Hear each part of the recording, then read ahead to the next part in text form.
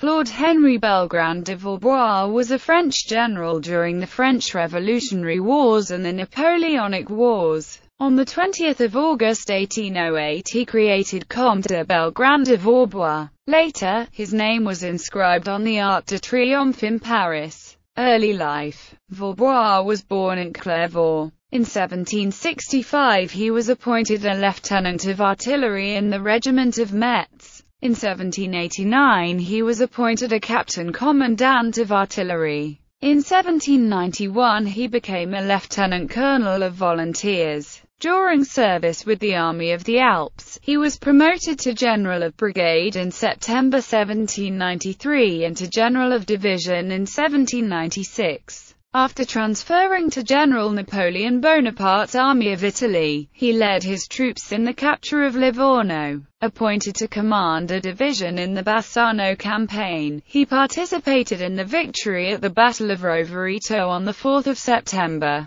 During the Arcola campaign, Vaubois defended Trento with a 10,500-man division. Paul Davidovich's Austrian corps proved to be unexpectedly strong and fell upon Vaubois with 18,000 men. In a series of skirmishes, Vaubois was driven out of Trento and pushed back to Cagliano, where his command was defeated on 7 November. Bonaparte arrived to stabilize the situation, but the French army commander left Vaubois to do the best he could while Bonaparte attacked the main Austrian army at Arcole. The French won the three-day Battle of Arcole on 17 November, the same day that Davidovich beat Vaubois again at Rivoli-Veronese. The defeat had little consequence, since Bonaparte soon massed against Davidovich and sent his corps fleeing northward. Soon after, Bonaparte gave Vaubois' division to Barthélemy Joubert. On 24 November 1796, Bonaparte wrote of him, "Vaubois is a brave man, has the proper qualifications for the commander of a besieged place but not for the commander of a division in a very active army or in a war so vigorously conducted as this." The events of 1798 to 1800 were to prove he was certainly the right choice to command a besieged place. Belgrand de Vaubois in Malta. Today he is most often remembered in Malta, where Napoleon appointed him Commandant-en-Chef des Isles de Malta et du Goza on June 19, 1798. Just 7 days after the Knights Hospitaller, rulers of this archipelago from 1530, signed the surrender on board L'Orient, Napoleon's flagship. Napoleon and his expedition then set sail for Egypt, with the knight's treasure, worth 5 million francs in gold and 1 million in silver plate.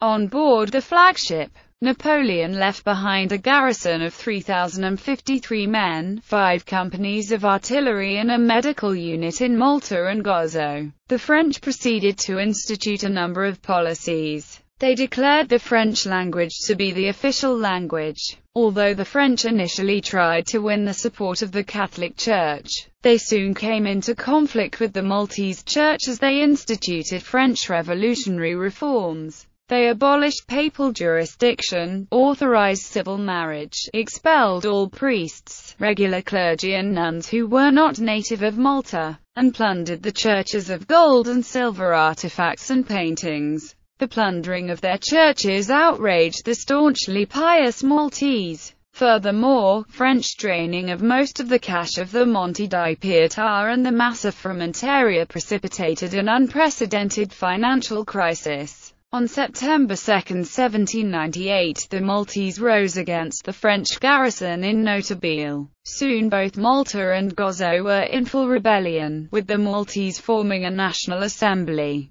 They dispatched a petition to Ferdinand I of the Two Sicilies, their official suzerain, in Naples, to help them in their struggle against the French occupiers. Though Ferdinand promised much, he did little, having enough of his own troubles to worry much about his loyal Maltese subjects. Insurrection and the arrival of the British still. On September 18, a Portuguese squadron of 4 ships began a blockade of Malta. That blockade, although varying in the number and national composition of the ships, continued until the French surrendered. Nelson dispatched British forces under the command of Captain Alexander Ball, who arrived on October 12, 1798. The Maltese insurrectionist forces forced the French to withdraw to Valletta and the three cities around the Grand Harbour. On October 28, Gozo Island fell as the French commander there surrendered himself and his 217 men to Captain Ball. With General Vaubois' forces besieged in Valletta, Captain Ball's ships continued the blockade.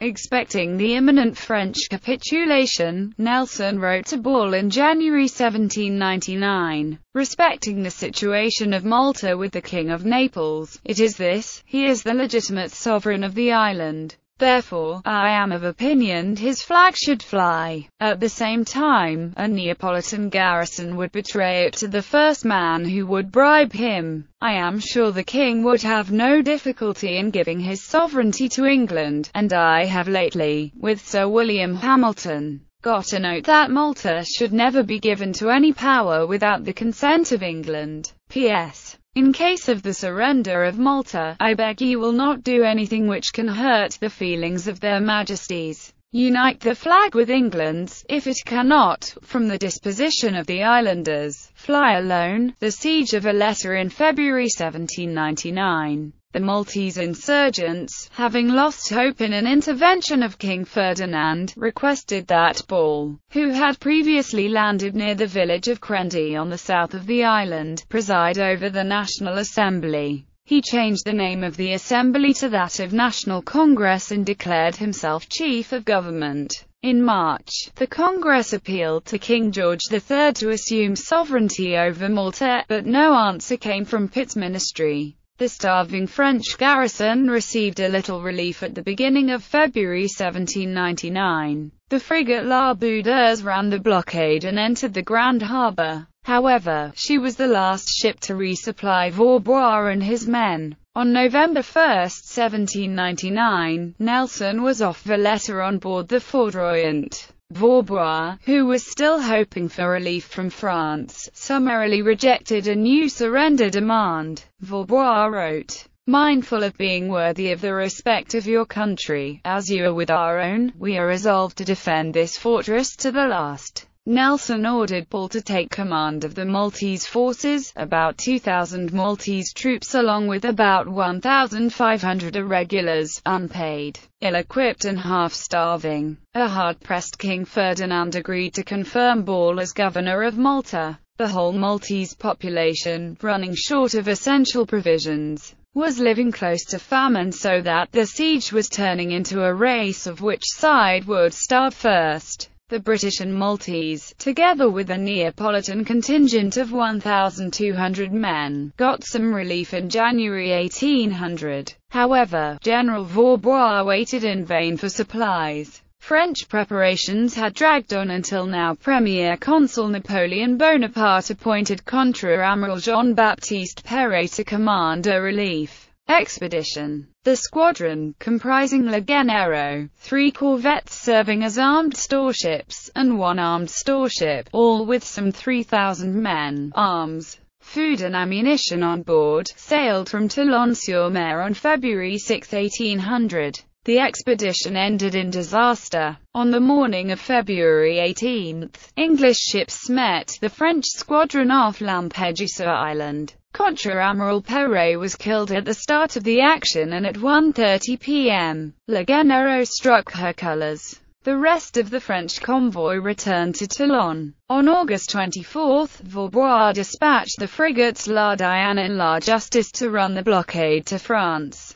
The success sighted him, with the Northumberland and the captured Le Guerriero, now crewed by the British, giving chase. The British captured La Diane, but La Justice escaped under cover of darkness. Vaubois surrendered. The siege was nearing its end. The French garrison had eaten all the horses, the mules, the dogs, the cats and the rats of Valletta. Finally, on September 4, 1800, Vaubois sent an emissary under a flag of truce to the British commander Major General Henry Pigot. The following day, Pinkerton Captain George Martin, RN, negotiated terms of surrender with General Vaubois and Contre-Amiral Villeneuve. The British granted Vaubois and the French fair terms and the honours of war, including the right to keep their arms and spoils. General Vaubois and his troops were quickly repatriated to Marseille. After Malta, while the siege continued, Vaubois became a senator on July 27, 1800.